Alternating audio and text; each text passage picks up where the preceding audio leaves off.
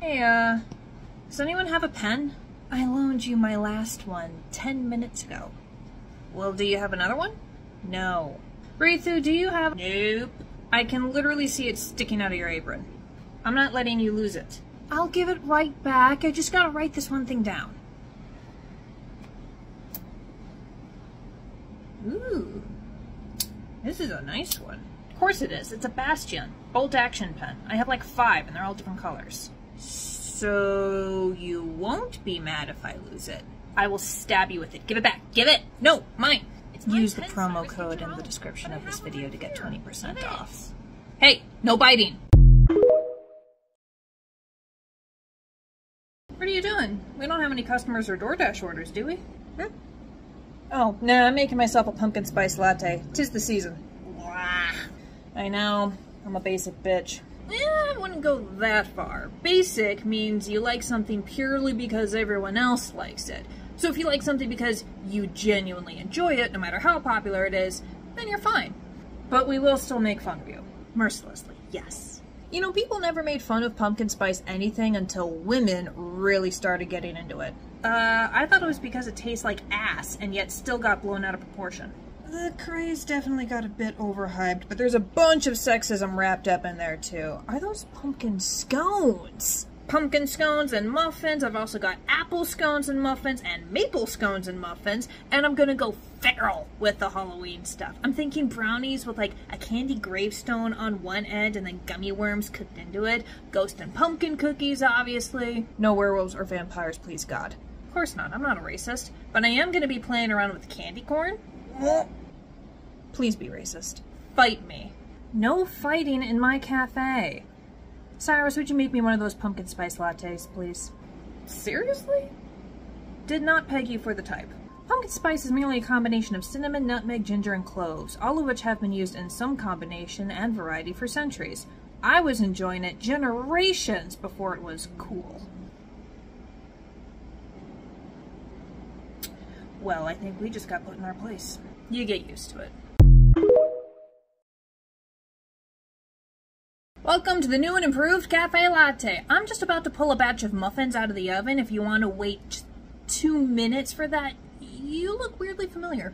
I once visited the old location. Is the fairy sorceress in? Yeah, give me a sec. Bob? Inside joke. Good morning, how can I help you? Yeah, hi. I don't know if you recognize me, but you cursed me a little while ago. You're gonna have to narrow that down. Okay, well, I was being a bit of a sexist asshole. I know you think you're helping, but I really do need you to narrow it down further. So the curse was that I would be bad at traditionally masculine skills, but good at traditionally feminine ones. Oh yeah, and you also thought that the drink should be gendered? Yep, that was me. I did try some of the girlier drinks afterwards. Way too sweet. I don't understand how anyone can like them, but whatever, that's not what I'm here for. That curse was supposed to last you a whole year. I assume you're looking for an early reprieve? No, I was actually hoping for an extension.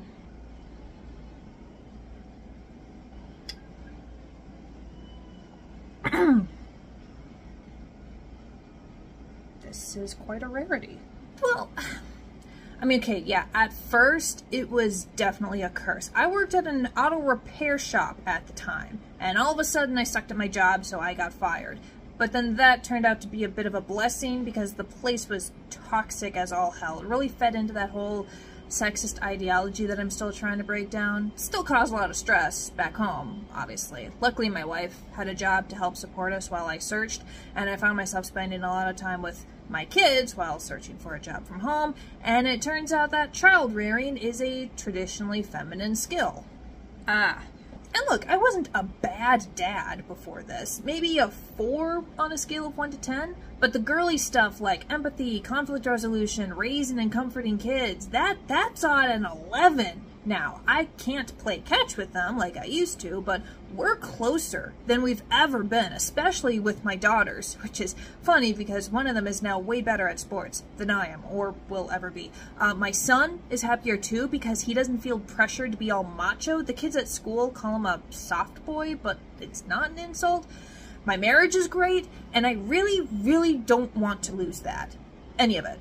So we accidentally gave you a superpower, and it's being a house husband? Well, no, I still had to pick up a job to help pay the bills.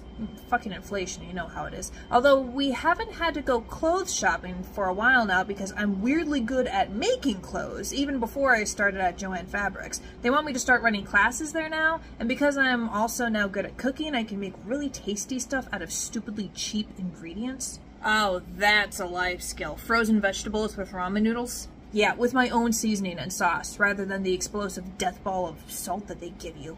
So, as I mentioned when you were originally cursed, the skills you are picking up are not dependent on my magic. The more you practice them, the more you yourself get good at them. My magic is essentially acting as training wheels for those skills, and as a monkey wrench for the masculine skills. Precisely. However, luckily for you, I have settled into my domain enough that I can start enchanting people without the use of their names. I will let you keep the training wheels for another year while removing the monkey wrench on schedule. Yes! Thank you! Magic tip jar suddenly appearing. I'll add to that after I get a small black coffee. Sure you don't want a more feminine drink? Pumpkin spice, maybe? Yeah, let me just tear out my tongue first. Dicks. Alright, I just restocked all of the baked goods, so you should be set for the rest of the day. If you're not, there's plenty of dough in the back for all of our best sellers. They're all in the fridge with the blue door, and I assume you labeled each and every one of them, probably with the exact page number in the recipe book, so we know exactly how much batter goes into a single serving. We've got this. Now go on, shoo, you don't want to be late for class. It's your college thing, isn't it? Yeah, part-time community college program for a baking and pastry certificate so I can better pretend to know what I'm doing. Catch you later. Have fun. Welcome to CaFae Latte. Sorry to say that you've caught the newbie, so you're going to have to bear with me here. What can I get for you? Sorry, I have to lean on the counter for a little bit. Oh, you got new snacks. Hey, you! Yeah, you're in handicapped parking. Yes. And you're clearly not handicapped. You're walking just fine. Ma'am, it is none of your business. It's illegal. I'm calling the cops.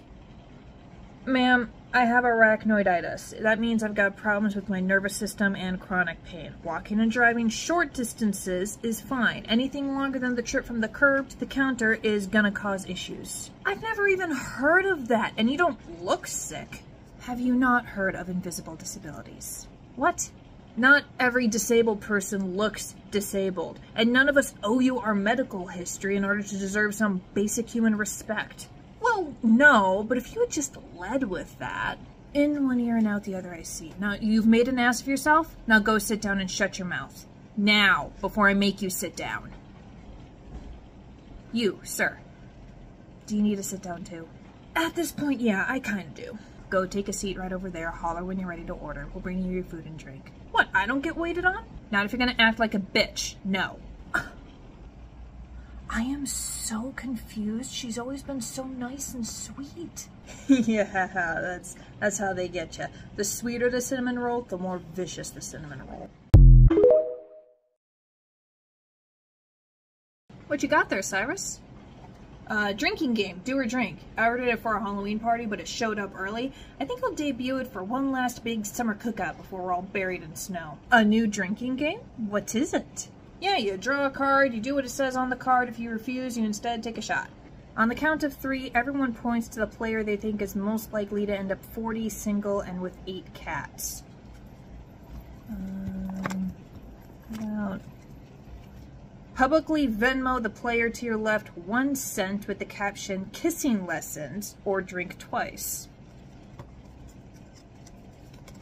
What else? Dare I ask, what's one of these red ones? Dance on the table to a song of the group's choice for at least 30 seconds. Do this, take 2 shots, or quit playing. Can we replace the drink part with literally anything else? Sure, you can do a pump of Coke. Or heroin, crack, opium, pick your poison, I can hook you up. You're not funny. I remember when the most risque thing to happen on Halloween was sexy costumes and maybe a bit of ghost summoning. I know, what happened to good old-fashioned trick-or-treating? I think COVID killed it. Or at least mortally wounded it and now it's kind of limping along and bleeding out. Well, I ain't letting that go without a bang. I'll bring snacks to Cyrus's boozy party. JC can host a clean party in actual spooky season. Sold! We'll have cupcakes at Nightmare Before Christmas. So you're part of Cyrus's book club? Yeah, me and Patrick, and the Tooth Fairy, but she couldn't make it today. She's got a lot of prep work before all the kitties lose their teeth to sugar season. Why didn't JC come to this little drink fest? They and Cyrus are thick as thieves. JC is pretty upfront about being a recovering addict, so they avoid boozy parties. And thus they are one of the more sensible of the CaFae Latte staff. Neil, will you be partaking in this game? Sure, but I'll probably tap out early. I have 3 Rugrats at home. Wait, really? I thought Muslims couldn't drink. Yes, just like we can't pay interest, gamble, or be queer. And yet me wearing a hijab doesn't get me out of bank fees. Alright, do or drink. We start with a white card. If it says draw, then we pick up from the black and red pile. If we successfully complete the challenge, we keep that card and tally up the points at the end of the game. Black cards are worth 1 point, red cards are worth 2. Okay. Drink if you are the oldest player. I knew we should have talked Bob into this. Are we going clockwise? Yeah, sure. The asshole who brought this game to the party has to drink.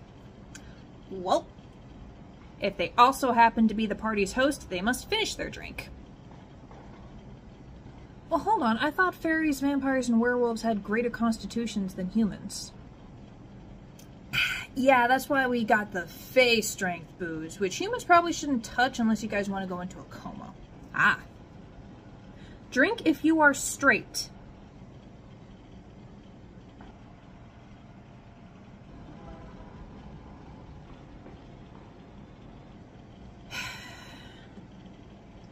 Wait, not you, Husnia?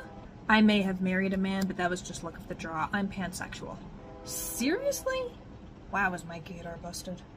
Free pass. Keep this card and use it whenever you do not want to drink, or be kind and donate it to another player in their time of need. I will not be kind. Oh, draw a black card. Okay. Sit on the lap of the person to your right for the next round, or drink twice. Well, that's one way for me to die. Do I keep the card if I do the drink instead? No. Oh, that is oppression. You are persecuting the straight minority, as usual. I'm sure we can negotiate letting Kenny sit on Patrick's lap instead. That's fair. Yeah, it's a little too early to be making ER visits. Sold! Sit cross-legged, Patrick. It'll be more comfy that way. Draw a black card. Pick someone to act out this sex position with, or both of you must finish your drinks. What? No, it doesn't say that. That is a very informative diagram of a sex position.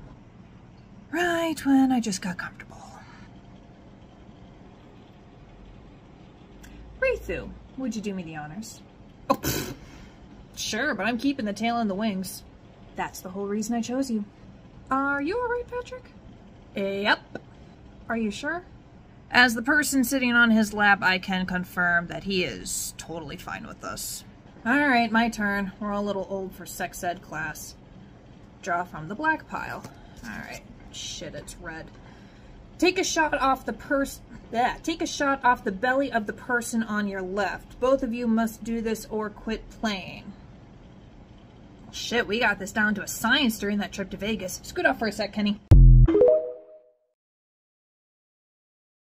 Okay, I know Husnia wasn't scheduled to work today, but where's Cyrus? He called in sick. Fairies can get sick? Fairies can get hungover. So can dragons, but we're not pussies about it. Grab one of the muffins. They're full of yummy carbohydrates, and it'll also make you thirsty, so you drink more fluids. Chamomile tea will be more effective than coffee in that regard. Good morning. How can I help you? I'd like a cappuccino, please. What size? Size? No, there's only one size. That's how it's done in Italy. Are you in Italy? No, but I just visited. Since you are not in Italy, you can select one of the 3 sizes that we have. Okay, but I'm just saying, since you're a cafe, you should be doing it the Italian way.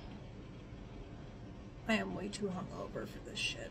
So coffee actually originated in Africa, specifically Ethiopia, and the cafes were popularized in the Middle East. before making their way over to Europe, and were initially banned for a few centuries because the only other alternative was bars and taverns, and a drunk population is a lot easier to control than a sober one that's starting to get Enlightenment ideas. So you shouldn't be using Italy as your state of measurement, or anywhere other than the country that you are currently standing in. So you just dropped the history lesson for shits and giggles? Oh yes, the history of coffee is fascinating, especially the dichotomy of cafes being centers for Enlightenment ideals, while the harvest of coffee beans themselves utilize slave labor and the cruel oppression of millions of people. I was wondering when the racism would show up. Small. I'll just take a small cappuccino.